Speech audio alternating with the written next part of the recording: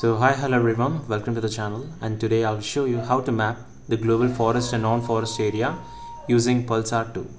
So Pulsar 2 data consists of a global forest and non-forest area. So it has a database of global forest and non-forest areas.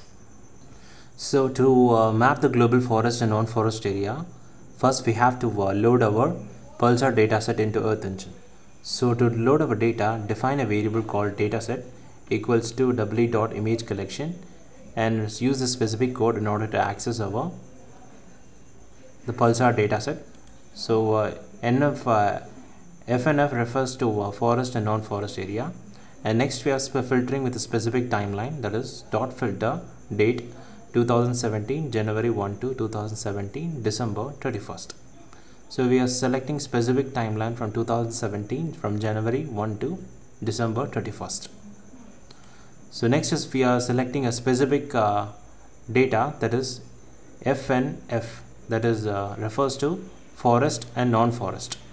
So to select the specific data from our Pulsar dataset, we have to specify a variable called forest and non-forest equals to the datasets dot select, and referring to the dataset called FNF refers to forest and non-forest. And next is we have to create a visualization parameter for our layer, that is to display with suitable color palettes. So to create a visualization parameter, define a variable called forest non-forest vis, refers to variable called forest non-forest visualization parameter. Shortly we are referring to vis, and we're setting a minimum value of 1 and to a maximum value of 3.0. So the color palette here, we are using 3 sets of color palettes indicated here. Now let me explain the color palette. So this is a site called Color Brewer, where you can access individual color with a specific code for it. So for this orange color, you can reuse this code E6550D, refers to this particular color. And similarly, let me select another color. So here the pink color refers to D1C77. So like that, we have chosen 3 sets of color for our layer. So we have 3 different colors. So for our visualization parameter, so we have set our visualization parameter for our layer with the 3 different color schemes for our layer. And last, we have to display our layer. To display our non-forest and forest and non-forest area, we define called map.addLayer. Forest non-forest refers to this particular variable, forest and non-forest area. So next is to define we have defined our visualization parameter for our layer, that is referred as forest and non-forest vis visualization parameter, that is defined here.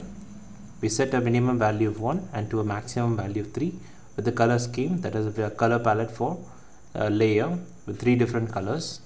And last, output the layer name as forest/non-forest. So now let me run this code. Go to the option called run script, click run script. Click the run script once again.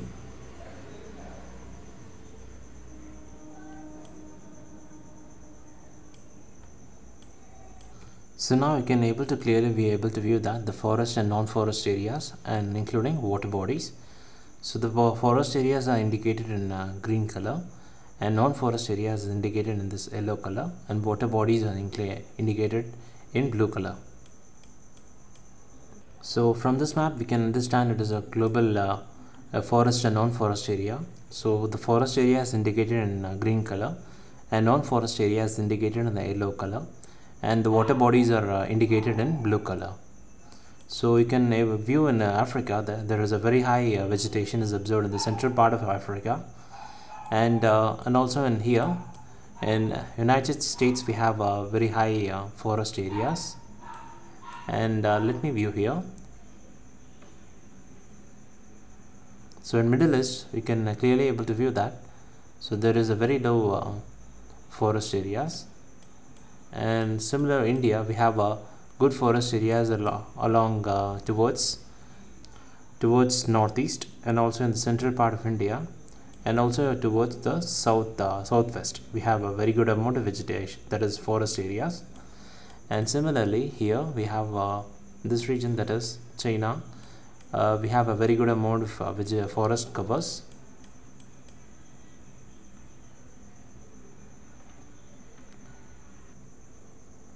So in this particular data we have three sets of classes, that is we have our green one indicating our forest, and yellow indicating the non-forest areas, and also the blue indicating our water bodies.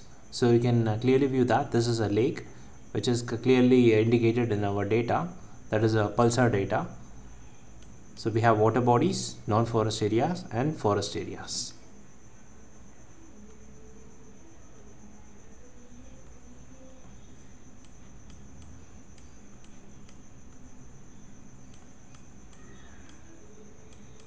And here we have a very good amount of vegetation in South America. So in this video I have shown you how to map the global forest, non-forest area and water areas using Pulsar 2 data. So I have shown you how to load a Pulsar data into Earth Engine and select a specific data from the Pulsar data, that is forest and non-forest data, and set a visualization parameter for our layer indicating the color palettes. So 3 different color palettes indicating 3 different classes, and at last to display our layer. So thanks for watching. Please subscribe to our channel and give us a like.